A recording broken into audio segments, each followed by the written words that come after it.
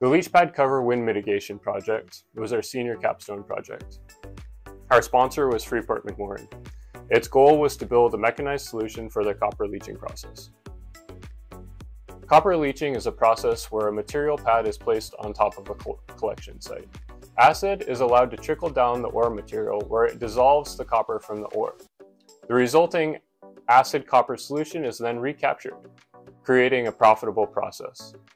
This process can be more profitable by increasing the heat.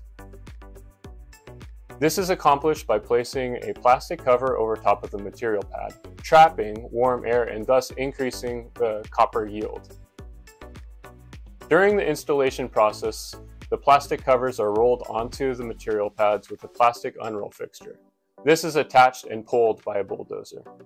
During the installation process, when the wind speeds are high enough, the plastic covers blow away, preventing a correct installation. Our project was to create a mechanized process of holding down the plastic covers and preventing the wind from upending them during installation. Our solution was to build a reel that unwinds chain on top of the plastic covers, adding weight and preventing the wind from moving them.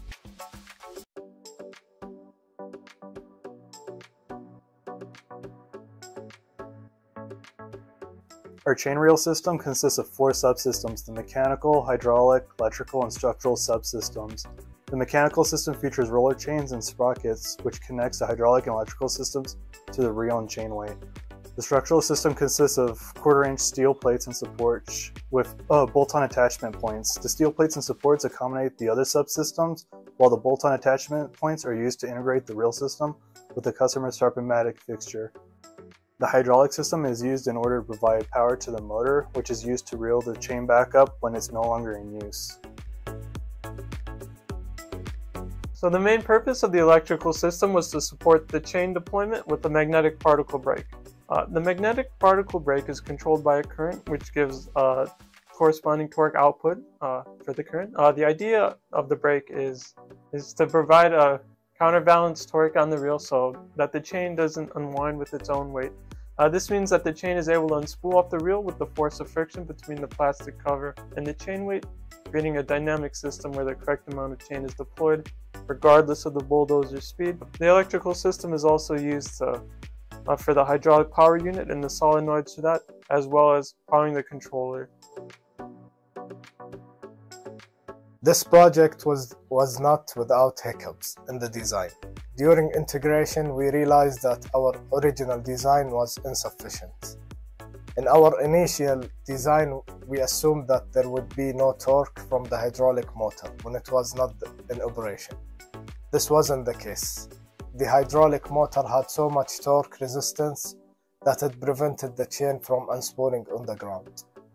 Our solution was to add clutch to mechanically disconnect the hydraulic motor from the reel.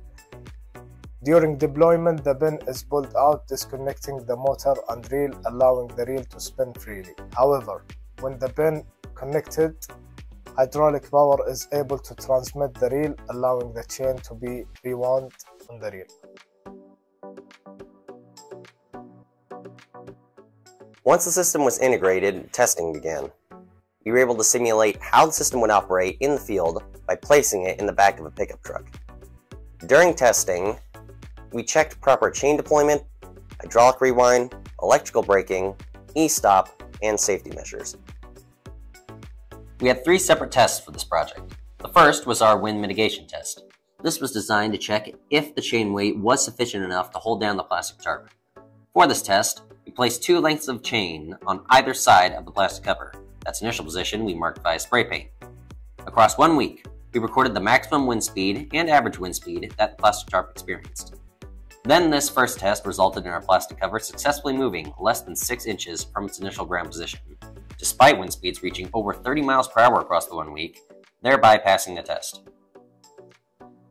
Our second test was our chain tension test.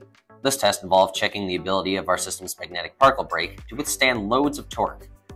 We checked that the particle brake could withstand anywhere from 5 to 50 foot-pounds of torque on the reel via suspended weights. It did so.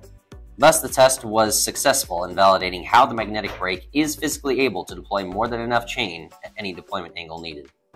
The third and final test was our ground tolerance test. This test was designed to check that the chain could be deployed at an ideal deployment angle. With greater torque resistance from the brake, the chain weight deploys at a more shallow angle. Consequently, this test checked to see if the horizontal chain weight held in the air during deployment was between 10 to 20 feet. The test was a success, further verifying our system's chain deployment method.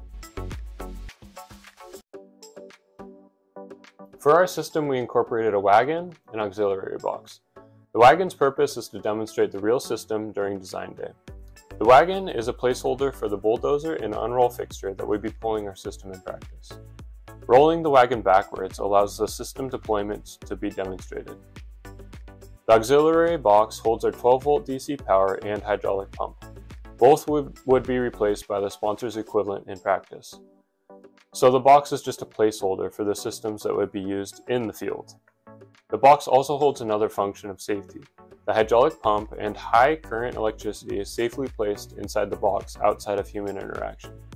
Another safety measure that we took was guarding the rotating sprockets and roller chains, allowing for safe operation. The deliverables for our sponsor included an operating manual, maintenance manual, final report, and of course, our real system.